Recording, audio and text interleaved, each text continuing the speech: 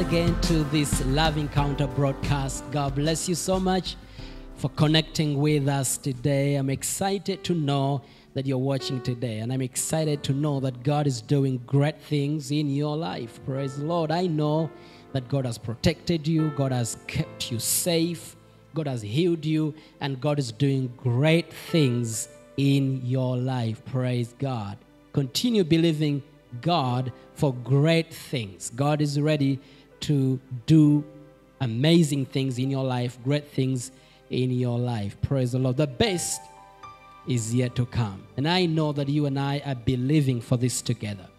I believe for your life. I believe God for your marriage. I believe God for your finances. I believe God for your education, for your career. I believe God for your future. That is why I'm here every day speaking the word of God to you, because that's all we can do, is to speak the word of God to our situation. Everything around us responds to the voice of God. So continue believing the word of God and continue confessing the word of God. Like I said last week, the word of God contains everything that you need. When you believe the word of God brings miracles, produces miracles, signs and wonders in your life. So if you're looking for a miracle, waiting for a miracle, for a breakthrough, all you need is the word of God.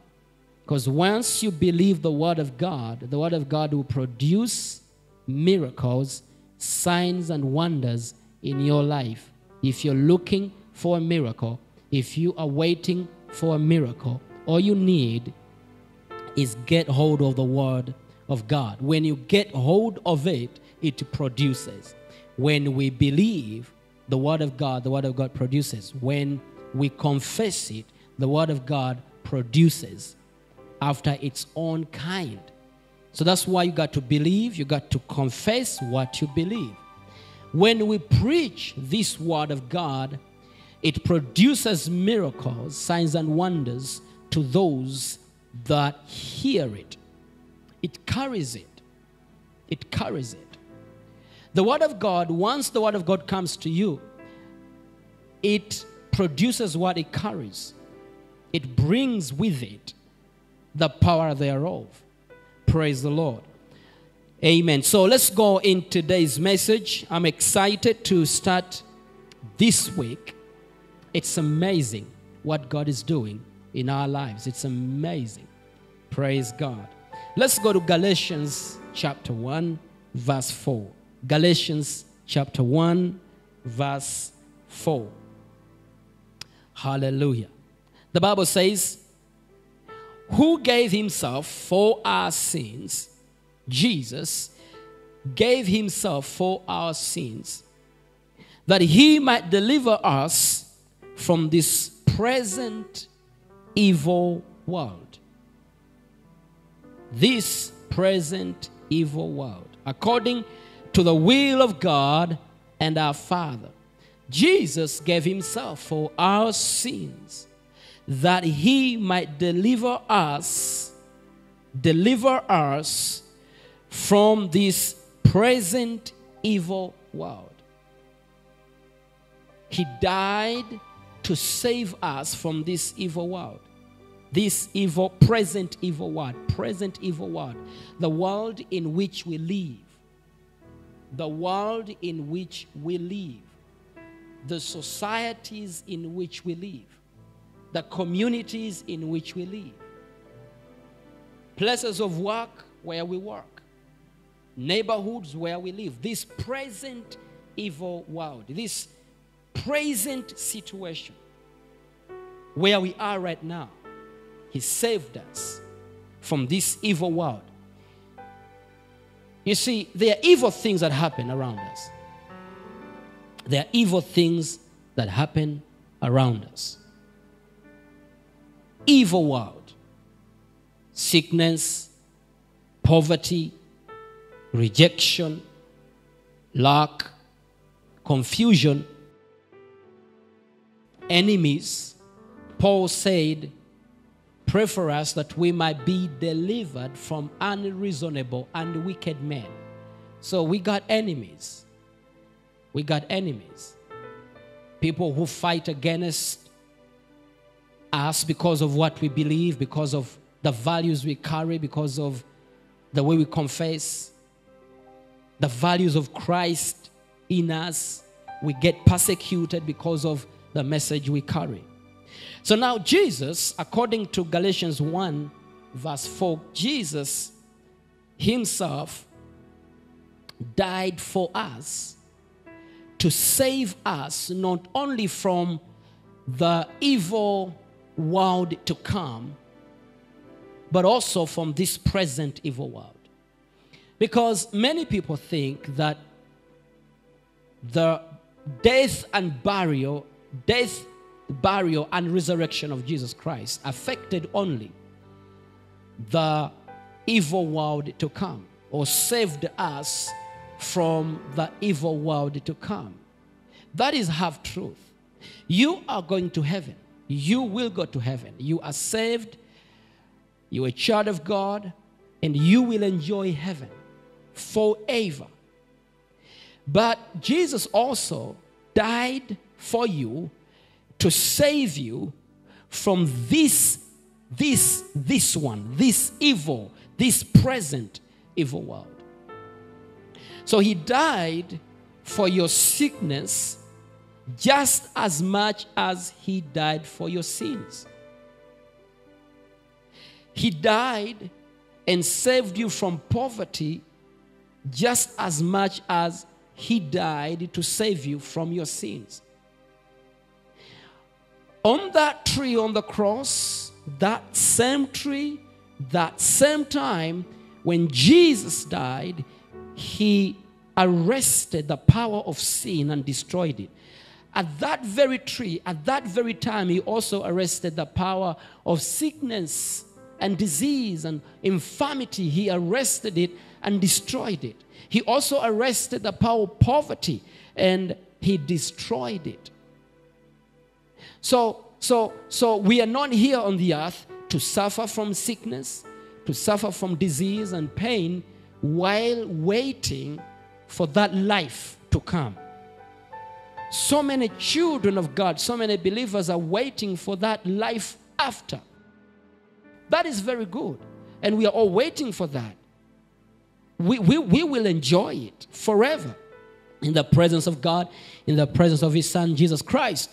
But I want you to know that while he was dying for that, he was also dying to save you from your sickness, from poverty, and from disease. So you don't have to suffer now waiting for that life hereafter. Eternal life begins now. Once you get saved, you begin to enjoy the blessing of salvation. You begin to enjoy the blessing of salvation. So when he died for us, the Bible says he saved us, delivered us from this evil, from this present evil world. But you see, he did not take us away from it. When he delivered us from this present evil world, he did not take us away from it. No, he left us here. But he saved us from it. And yet he left us here. So he saved us. He gave us the power. He gave us the power to enjoy the life of God, the Zoe life, the full life of God. He gave us the power to enjoy perfect health. He gave us the power to enjoy perfect peace, nothing missing, nothing broken. He gave us the power to enjoy prosperity, and he gave us the power to enjoy him and enjoy life as we wait for the life hereafter. He gave us victory. He gave us victory. He gave us power to become victorious in our everyday life. So when he died on the cross, he was also thinking about your business. So the gospel of Jesus Christ is relevant. It is relevant. It is relevant. So your business was involved. Your family is involved. Your physical body is involved. So the gospel of Jesus Christ is relevant. He became poor so that we become rich. He became poor so that we become rich. By his stripes we were healed. He abandoned the heaven and he came and he experienced poverty in order to save us from poverty for us to become rich. The gospel is relevant. Is relevant. So many times we preach the gospel telling people what is to come, but we do not address what they are going through, the situations they are going through. The person that is suffering from cancer right now is suffering, and that is hell. That is hell already. That is hell already. The person that is that got divorced yesterday and is losing millions of dollars because of divorce, and the kids are confused. They don't know where to go. They don't know if they go with daddy or they go with mommy. That is hell already. So the gospel addresses that issue. The gospel of Jesus Christ addresses that issue. I remember a day I was driving in Kampala, and this heavy traffic, and it was very, very, very hot and heavy traffic. I was, standing in one place for almost 45 minutes. Heavy traffic. And prior to that, a motorbike came across and scratched my car, and the guy just drove off and disappeared. And so my car is scratched. The guy who scratched it disappeared, just drove off. And people are coming from left and right, and it's very hot, and it was chaos. The whole day is killed right there. And I'm sitting there, and I'm like, this is hell. And so this guy, he was preaching, and he had a Bible in his hands, and I was so happy to see him. I was so happy to see a preacher. At that very moment, I was happy. And I lowered my window to listen to the good news. He was screaming and preaching, and I was excited. With a pure heart, I was excited to hear the good news, because the man was holding a Bible in his hands, and he's preaching. And when I lowered my window and he came close to my car, it was very hot, I was very tired, I was thirsty. He looked into my eyes and he says, if you don't accept Christ now, you will die in hell. You will die in hell. Hell is coming. Hell is coming. If you do not accept Christ right now, hell is coming. And that is true, but it's half truth. It's half truth.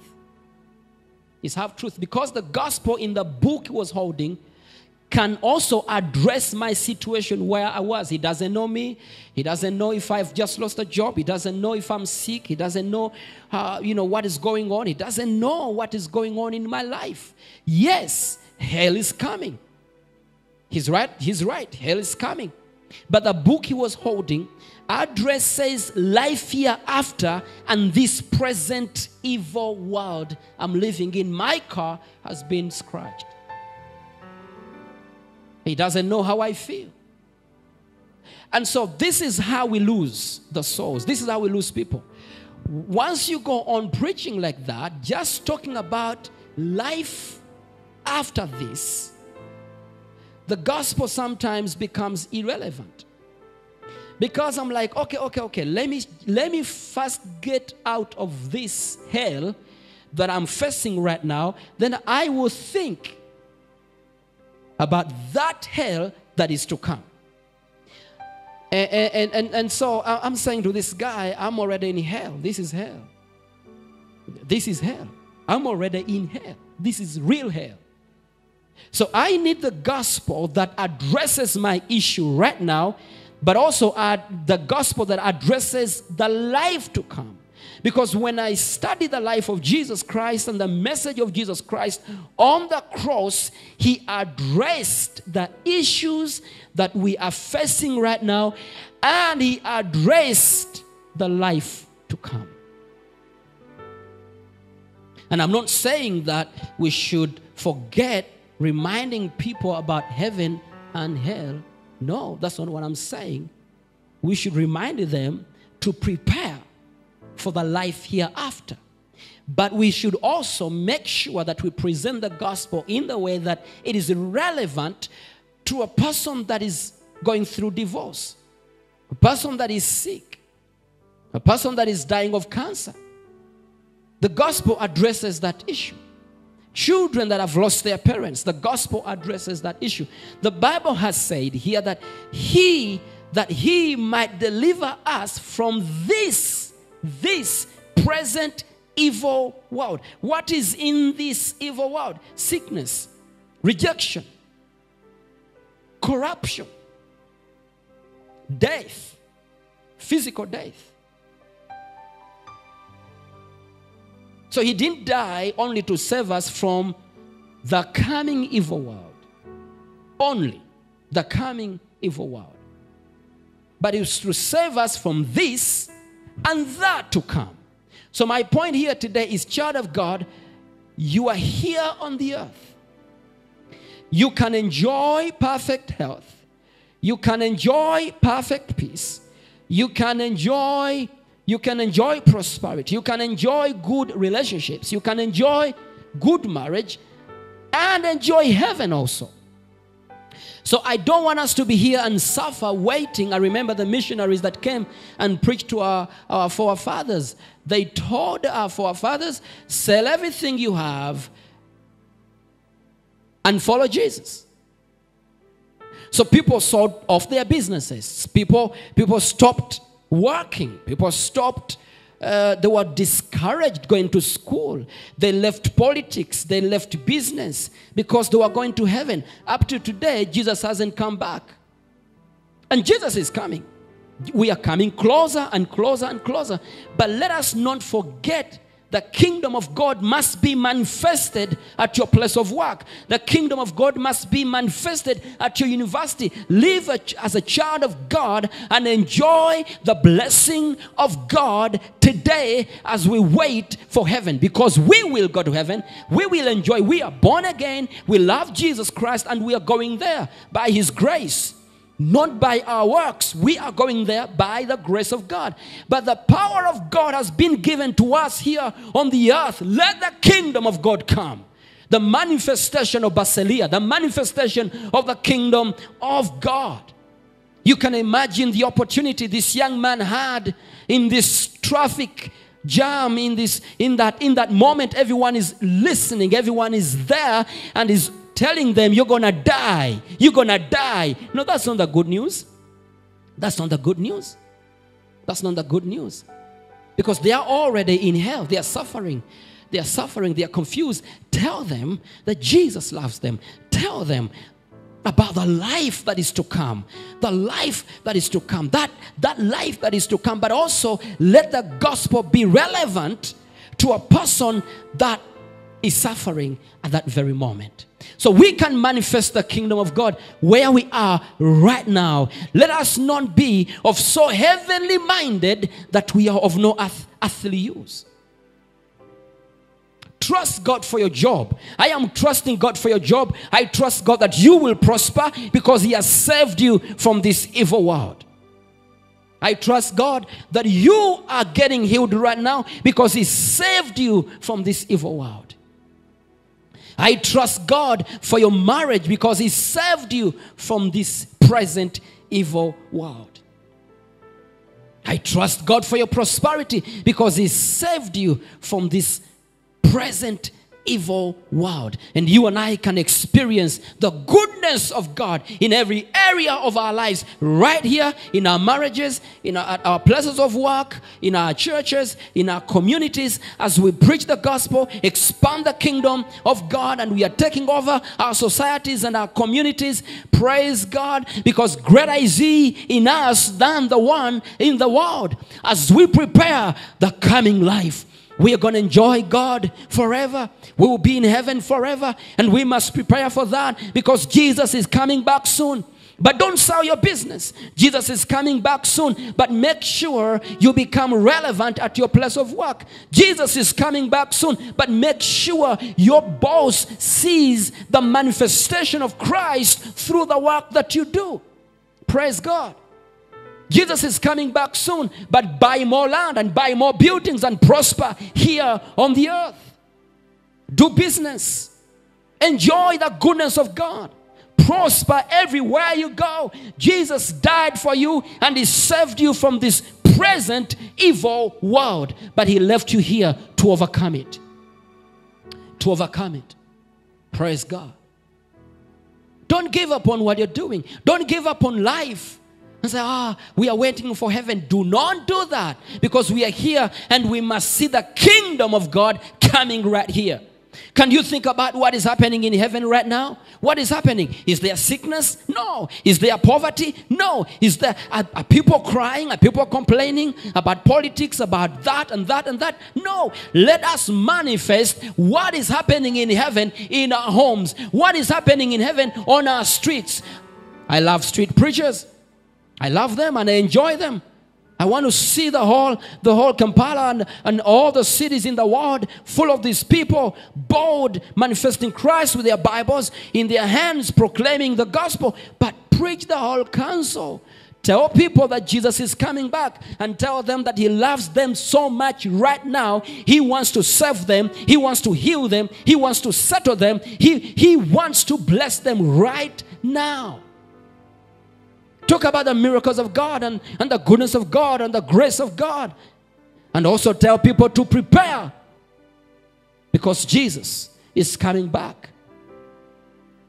Those of you that are watching me right now, I want to declare in your life that God is taking you out of that situation. I want to declare in your life that he has saved you from this present evil world.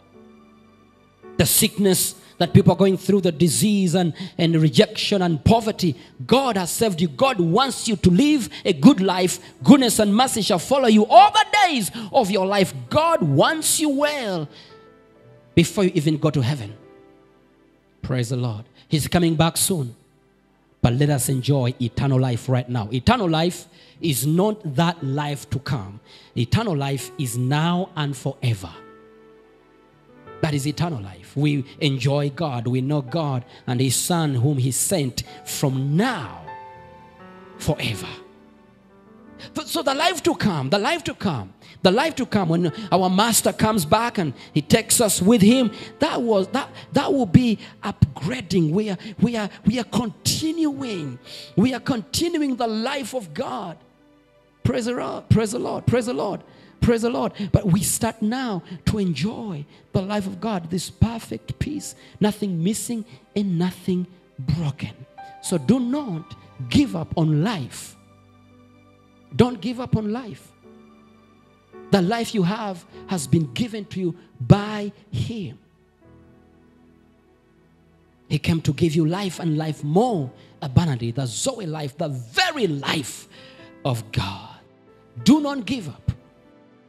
He has saved you from this present evil world. This present evil world. It can be around you, but not in you. It will not destroy you. It will not kill you.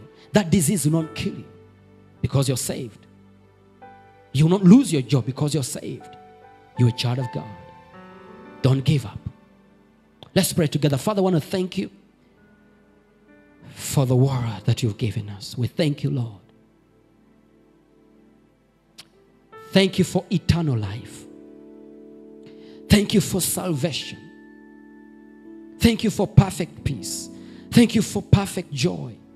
Thank you for prosperity and increase. Thank you, Lord, for healing us. Thank you for marriages. They are settled. Thank you for powerful ministries. Thank you for powerful businesses. Thank you, Father, because your children are joining politics and they are prospering in politics, and they are joining businesses and they are prospering there.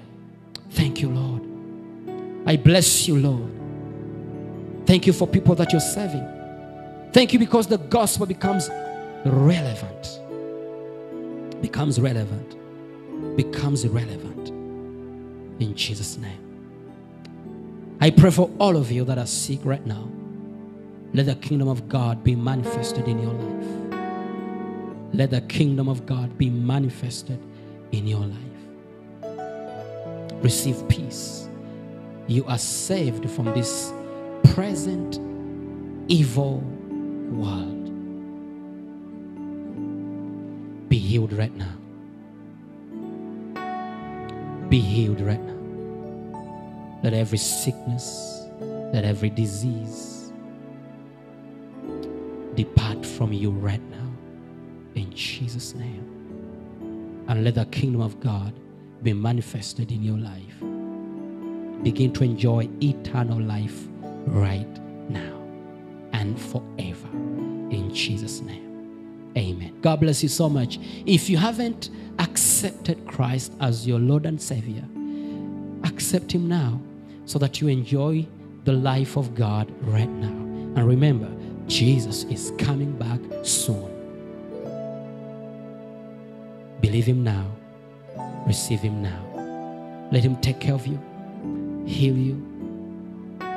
Let goodness and mercy begin to follow you all the rest of your life. You can enjoy God right now. You don't have to divorce. You don't have to give up. Just give your life to Jesus and let His grace be sufficient in your life. He wants to take all those burdens from you. He wants to heal you right now. He wants to give you inner healing. You are broken. You are rejected. God loves you. He wants to heal you now. He wants to deliver you now. He wants to take care of your house right now. He wants to take care of your career right now. Give Him your life and allow Him to be enough in your life and more than enough in your life. Pray with me. Say, Lord Jesus, I come to you now. I believe with my heart and I confess with my mouth that you are my Lord and my Savior. Thank you for dying on the cross for me. I now receive all the finished work of the cross. And I begin right now to enjoy my life. Amen. God bless you so much. You've just accepted Christ as your Lord and Savior. And you can begin right now to enjoy the life of God. God bless you so much. Please write to us. There are phone numbers on your screen and the email addresses. I'd like to hear from you. Give us some testimonies and give us your prayer requests. We want to pray with you and stand with you. God bless you so much. See you next time.